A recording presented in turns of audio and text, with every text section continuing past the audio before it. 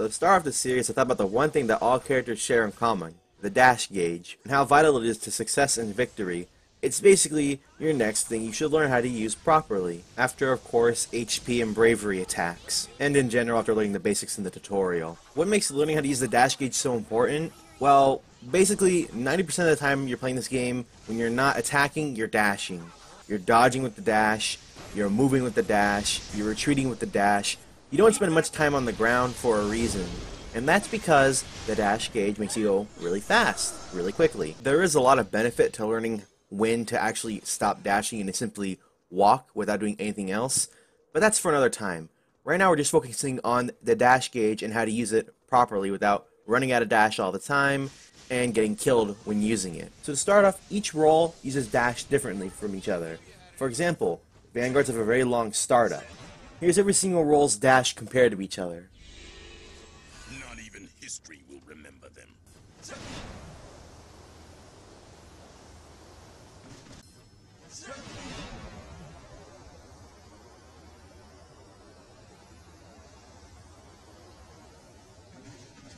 So what did that little clip even mean? Well, when it comes to startup, marksmen have the lowest startup, then assassins, then specialists, and then heavies. By the way, if you didn't know, startup is that small little crouch character does before they push off and start dashing. During this time you're kind of vulnerable because it takes a couple seconds for you to do another input, which means that a poorly timed dash can actually end up getting you killed for that one small moment where you can't really do anything other than wait for your character to start pushing off. Well, you try to dodge everything you can with the dash, because simply that's the way it should be. It allows you to go into attack much faster than conventionally dodging with the L1 button. At those close range distances, or when you're near death, try to keep yourself from dashing right in front of enemies, because then you'll get killed like I did in that clip. The startup lag is dashing's only problem. Everything else it's good for. Attacking, comboing, retreating, etc. You just can't use that dashing right in somebody's face or they'll punish you for it. This rule applies more to Vanguards and Specialists than Assassins and Marksmen, because their startup lag is pretty minimal and most people can't react in time to it. But still, it's worth keeping in mind even if you're playing as them, because it's better to dodge when you're near death as them than to dash. Okay, enough of that. Now let's move on to other parts of the dash we should talk about. Next up, let's cover the speed of the dash. Before we go over each role, however, we must go over certain EX skills and abilities that actually alter how dashes work. Revivify is a buff that increases the movement speed over all people within the radius when it's used. Now before we continue any further, unfortunately, the numbers for a lot of these aren't given exactly, and no one knows them. It would take a ton of experimentation and math to learn the exact number that most of these are multiplied by, or where they multiply your movement speed by. So I'd recommend going to practice mode and getting a feel for each one of them, so you can go, okay, they're going to go about this fast, or can I escape this, etc. Because some of these only multiply by a teensy-weensy bit, while other ones increase significantly, and you can tell from playing the game. Anyways, as you'll notice on screen right now, Vayne is doing his own unique EX skill, and the longer it's charged, the more buffs it gives. And one of those buffs is a movement speed increase, from 1.0 to 1.065. Next up is Furion's Blood Weapon EX skill, which increases his movement speed from 1.0 to 1.075.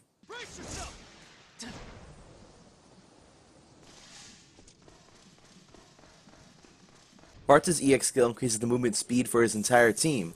The multiplication depends on how many jobs he's mastered at the time of using that EX skill, meaning that if he uses it at 0 jobs, it does nothing.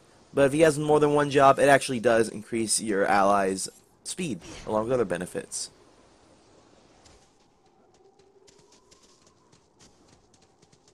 Kara's Trance increases her movement speed. Tidus's EX skill not only increases his move speed, but refills his dash gauge if the last hit of the combo successfully hits an opponent.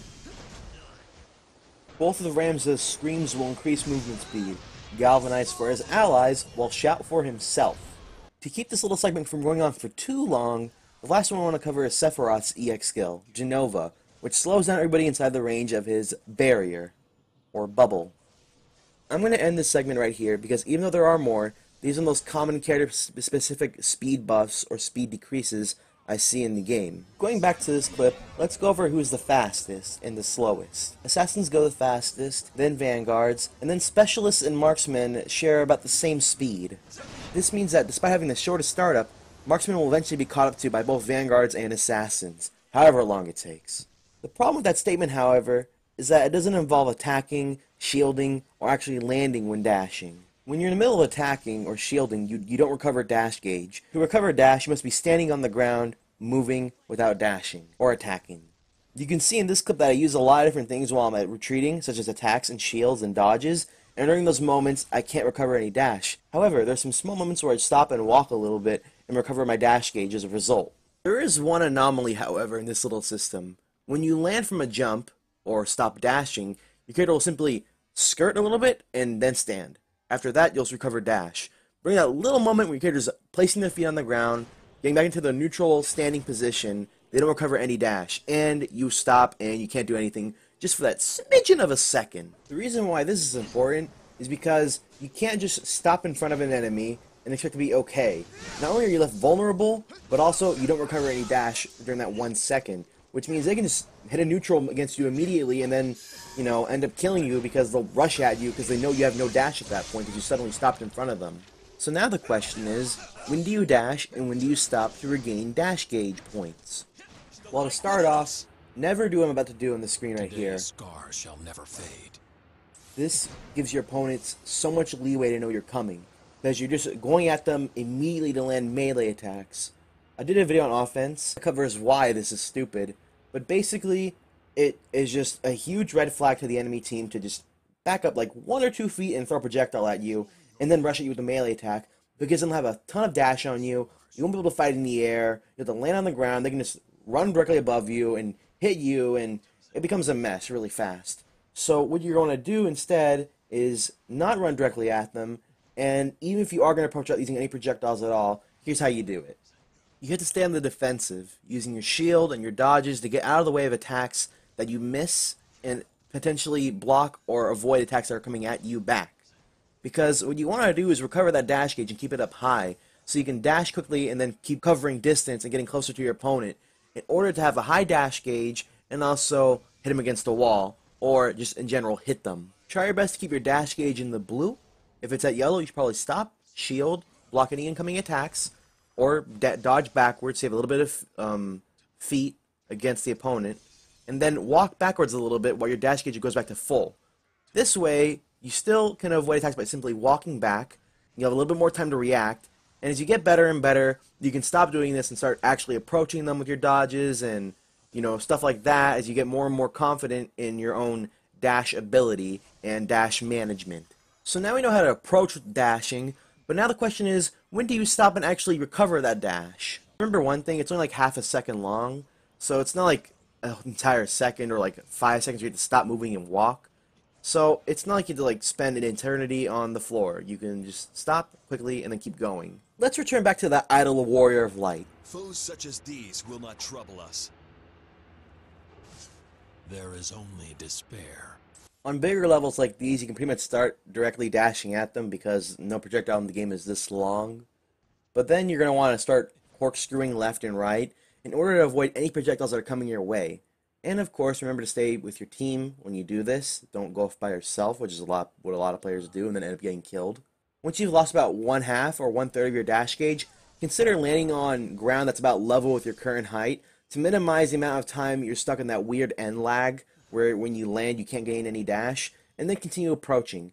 This is because you want to lower the amount of time you're vulnerable to any projectiles that might be coming your way to reduce any bravery loss, and also to, of course, regain the dash faster and keep it at full, so when you finally reach them, you're at a full dash gauge, and there's no weird disadvantage you have where you must stop and then regain your dash and then fight them, because then you just end up losing because you can't even fight back because you can't approach them at all while they can approach you without a worry in the world.